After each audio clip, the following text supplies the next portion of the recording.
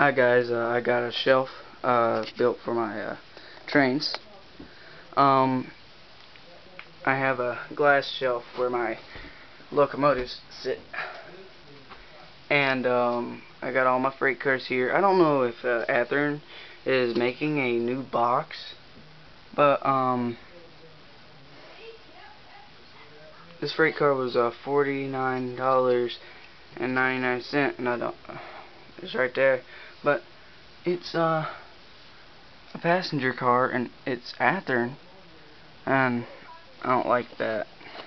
He said that's just where it got damaged. Well, that damage could damage the train car, but it ain't damaged. That's a good thing. But it's got pictures on the back, and I don't know, but it says Athearn on the bottom of the freight car, but I don't know. I really don't know if it's real. I think the train car's Athearn, but I think you give it the wrong box. Don't ask. Maybe they're making a new box or something, or maybe that's an old box. I don't know. I got all my freight cars,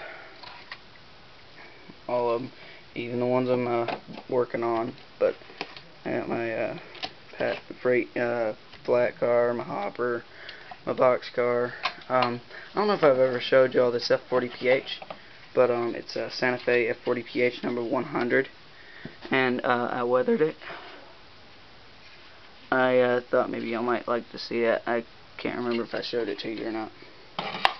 And you've seen this, the GP20 I'm working on.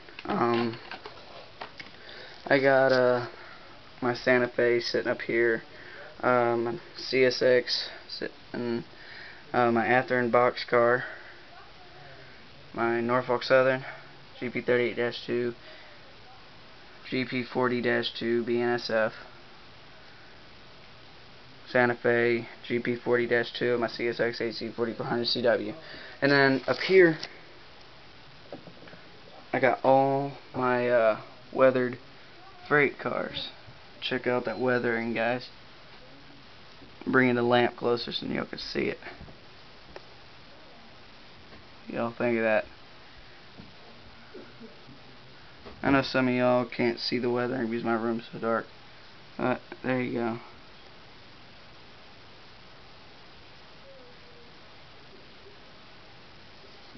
It's weathered on top. And I got that one, and it's really good. I think that's my best. The center flow. But the trucks on all of them look awesome. I think the tanker is one of the greatest out of all of them. One of the greatest. And then behind it, we got the other freight cars. They're sitting down there. And then, I don't know if y'all can see it, but the gondola is sitting down there. And then I got this one. And I'm still working on it. Which, you want to see something cool? Top comes off of it. There's no seats in it yet, which you can put seats in it. But I like it that the top comes off. I think it's cool. And it just pops off and pops back on. So that's pretty much it, see? And then this one that I painted and wrote the NS road number on it with this black Sharpie. And I can draw NS symbols really well. I can draw train symbols really well. I had a friend on Train Life. His name is Derek Odea. He or Derek Odea or whatever. I don't know. He asked if the train had the box couplers or whatever you call them. That's the couplers that it has on it. All of them have it, but the Union Pacific does not. It is a little different from all the others. I'll show you. I got all sorts of stuff for it. It is a battery powered. Sorry about that, but it's a U30C Union Pacific, but that's the couplers that's on it. And there's a little thing you need. It looks kind of like a wrench, and I got those with it too.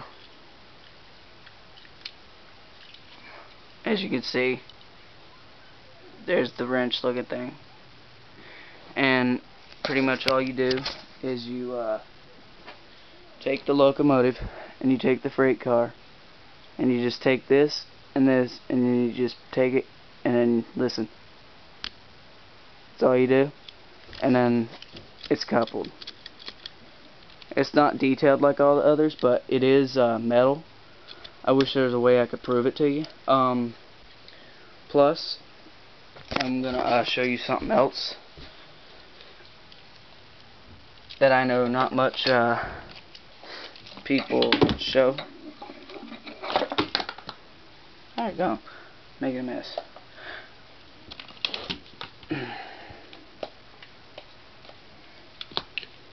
Alrighty, here we go. I'm going to show y'all, and maybe I can tap on the metal, but it is die-cast metal. The train cars and locomotive is die-cast metal. The only thing that's plastic on it is the trucks and the bottom of the body, like the handrails and stuff like that. The cab of it. Alright. Don't want to lose that screw. It just comes apart with one screw, which is right here in the front, as you can see. And as you can see right there's where the charge is, and it comes up, and then back here's where it just sits. But there's the motor in it. That's it. There's the little battery and everything. The gear for the back wheel, and then the front wheel is non-operated. It works very well. I have ran it for the past 3 years. It just needs lubrication just like all the others. Plus the cab of it will pop off and it'll go right back on. Plus, I don't know if you can hear it, but listen.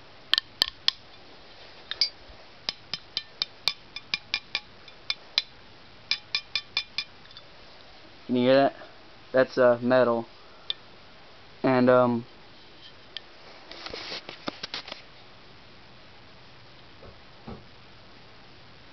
you can kind of look at it and tell it's metal because it's got that tan look to it. But I'm gonna get back to the shelf.